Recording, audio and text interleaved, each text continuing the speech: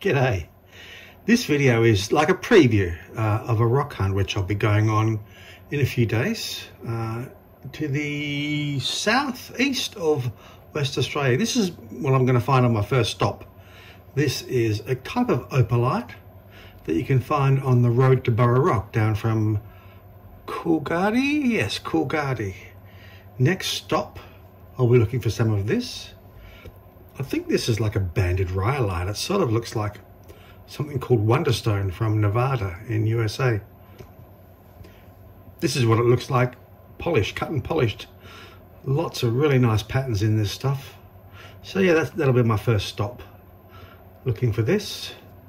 Next stop will be dendritic opalite. Now, this stuff, it's everywhere. You'll see in my video that I make of the area that just how much there is just laying around. That was a yellow piece. This is what it looks like polished. It comes in quite a few different colors too, all in the one area. This is, I call that a blue-gray on the white. It's probably just a gray, but it tends to have blue tones sometimes. And this is a piece of it polished. So yeah, this stuff I know I'm going to find. It's always there. You really can't go wrong. This is a green piece of dendritic opalite. Again, all from the same area. Green stuff's a bit rarer. I'm going to try and concentrate on finding more green this time. This is the green when it's polished, cut and polished. Yes, I'm going to try and find more green as well as some mossy stuff, which is what this is. So it's still sort of dendritic, but it has clear mossy bits in there.